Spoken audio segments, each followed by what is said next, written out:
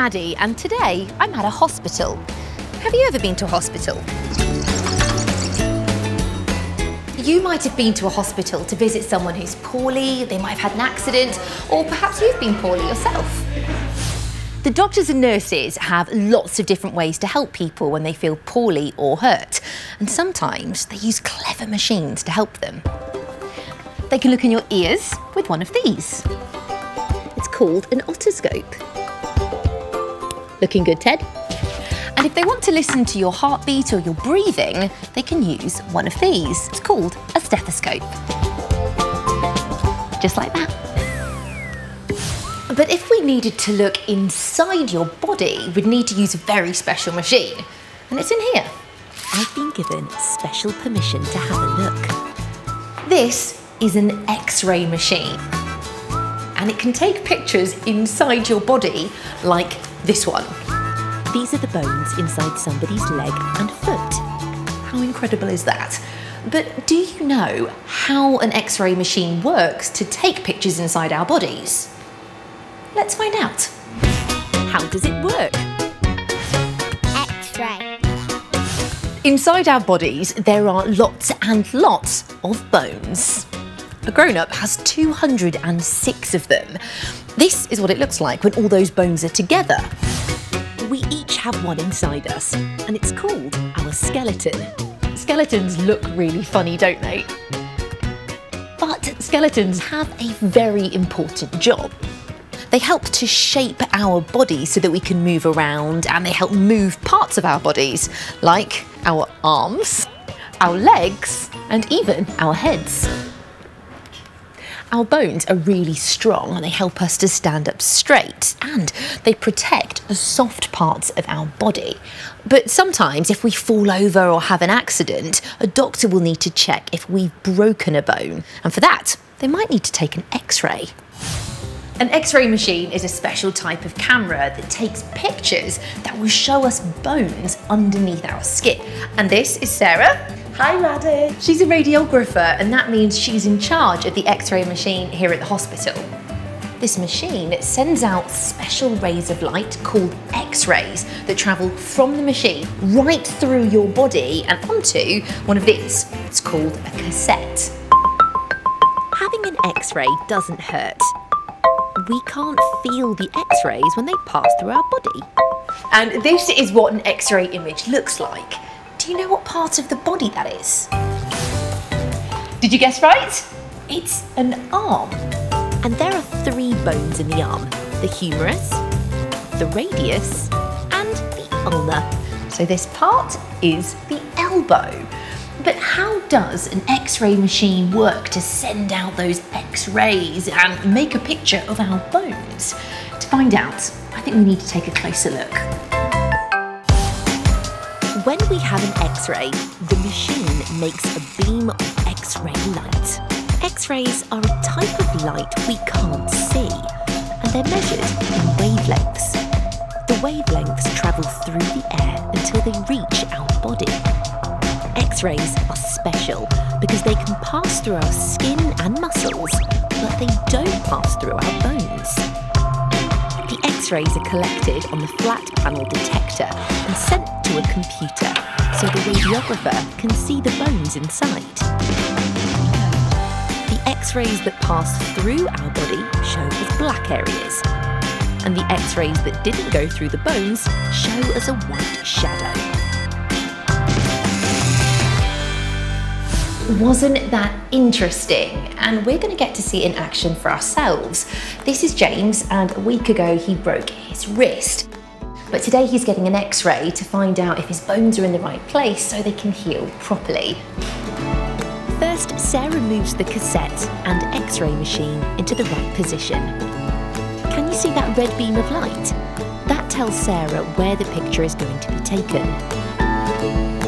Only the person having the X-ray can stay in the room, so Sarah and I are just keeping behind this panel. When Sarah presses this button, the X-rays travel from the machine through James's arm and down onto the cassette underneath. Then Sarah carefully picks up the cassette that has saved the X-ray image of James's arm and puts it into this machine, which can show us the X-ray on the screen. And here we have an X-ray of James's wrist. James's broken bone is starting to heal, but he'll need to carry on wearing his plaster cast for another 5 weeks. How incredible is that? Finding out how X-rays work was really interesting, wasn't it? What was your favourite bit? What about yours? Can you remember what we call the machine that saves the X-ray information? That's right, it's called a cassette. Did you hear the sound that the X-ray machine made when Sarah pressed the button?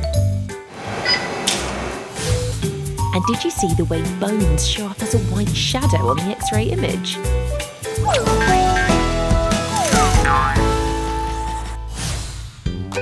Learning about the inside of our bodies with an X-ray machine was really interesting, wasn't it?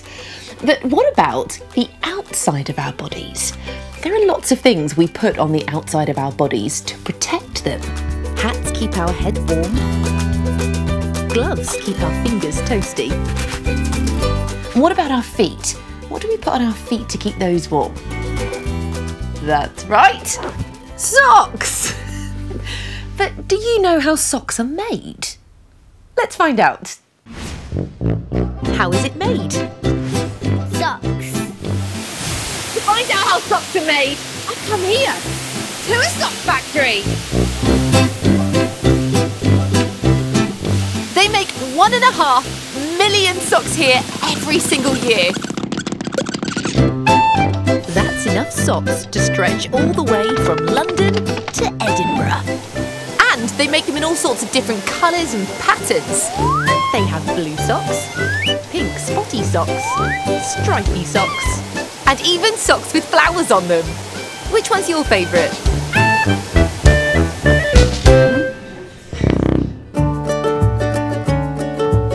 Sock making starts here on a computer. This is Chloe, and Chloe is a designer, and it's her job to think of the different colours and patterns that will be made into socks. Socks are made from yarn, and all of the yarn is stored in here, the yarn store. Yarn is kept on reels like this, called bobbins, and they have every colour you can imagine. Most of the yarn here is made from wool, which comes from sheep, or cotton, which comes from plants. This machine is automated, and that means it works all by itself. And that part is where all of the threads are knitted together. And the bobbins are put at the top of the machine. There are 176 needles that work together at the same time, knitting round and round, building the sock up like a tube. They work so quickly, they can make a pair of socks in just 9 minutes.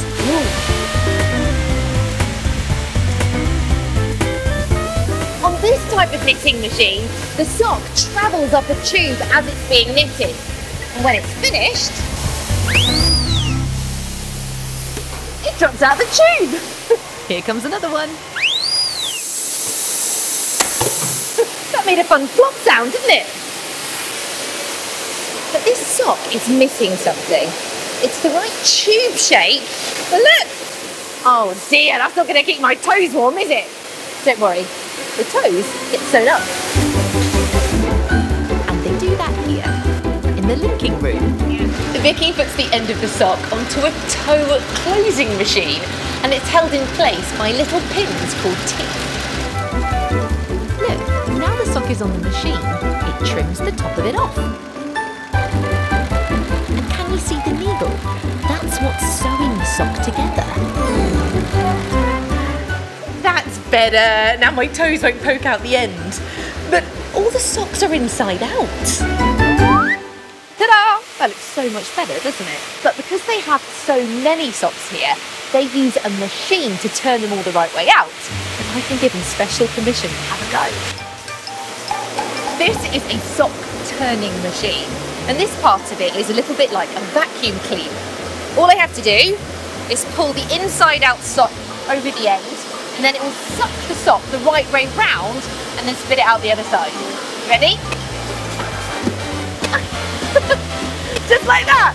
Let's have another go. Inside out sock, over the nozzle, let go. This is not too fun, but it happens so quickly. I think we should film this with one of my special cameras. This camera films in slow motion, which means we can film something that happens really fast and watch it back much slower. Here goes.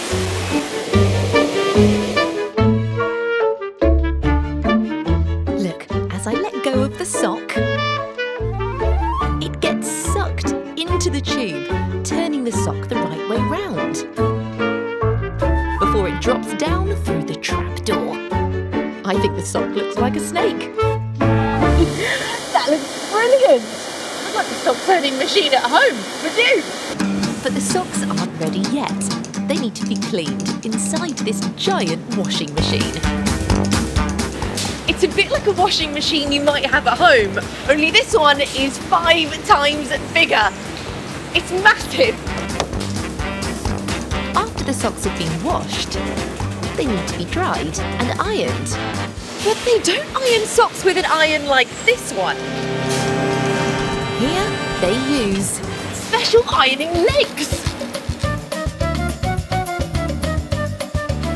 The socks are put on the metal feet that go round a track into a steam chamber. And inside the chamber, hot steam irons the socks. Look, here come the ironed socks. It's like the grabbers are pulling the socks off the feet just like we do at the end of the day. After the grabber has stacked the socks, they're put on a conveyor belt. And then they go through this machine, which lifts the socks one at a time and then places them back down on another sock to make the perfect pair. And 2 socks make 1 pair. And here we have a finished pair of socks. They look great, don't they? I loved finding out how socks are made. What was your favourite bit? Do you remember what the coloured reels of yarn are called? That's right, bobbins. Did you hear the sound the door made when the sock came out of the tube? And did you see the sock being turned the right way round on my special slow motion camera?